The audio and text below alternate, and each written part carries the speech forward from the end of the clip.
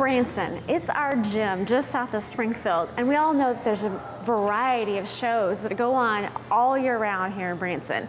But what we see is from the audience looking at the stage. I want to know about all the people behind the scenes that you're not seeing when you come to these shows. There's so much going on, and I'm going to learn some of those jobs. Come on.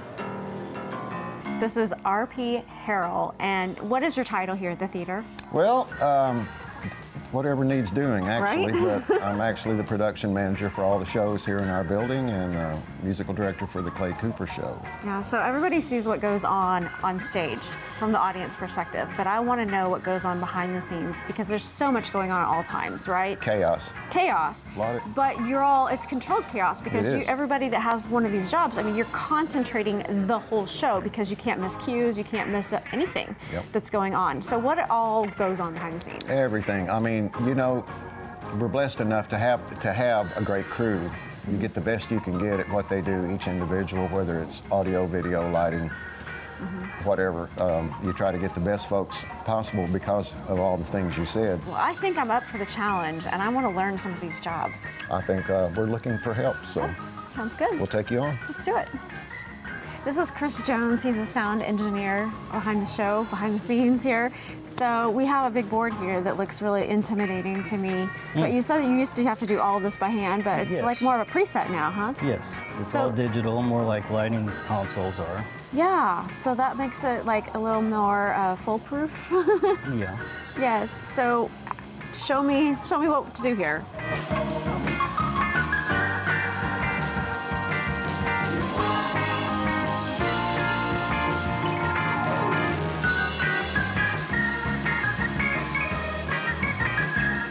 I'm with Bill Loden. He works the video cameras. We're at intermission right now, so he's going to take a minute to show me what to do so that maybe I can do it during the second half. Yeah, she'll do it. We'll make it happen. So what do you do here?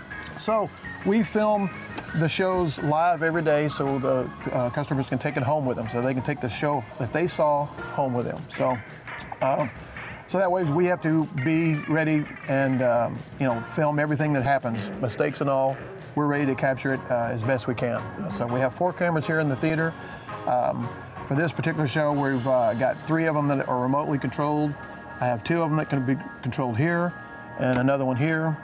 And the 4th camera is a static shot that we have just as a side shot to the stage. I go ahead and hit a preset here that would get me back to, Zooms out? Zoom for this starting position of the intermission. Okay.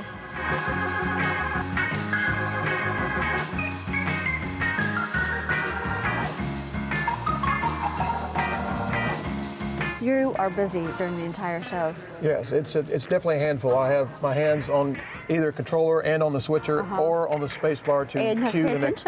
And you pay attention, listening. It all plays in, and it's going so fast that if you miss something, you have to move on and go to the next thing, and just don't try to linger on what just happened. What's coming up next? Now I'm with Jamie Stites, who is going to show me all of this lighting. There's so many buttons here. Again, you guys have your hands full during the show, don't you? Yes, definitely. Yeah. And so you're doing house lights, but you're also doing spotlights, and what all does that entail?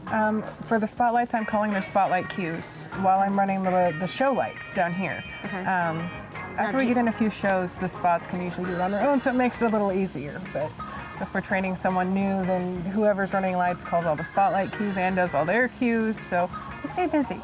Yeah, so are there presets on all of those? Yes, it's all pre-programmed during rehearsals, so we'll have a cue list for each show. Each show has their own page with their own different options down here for what we can do during the show.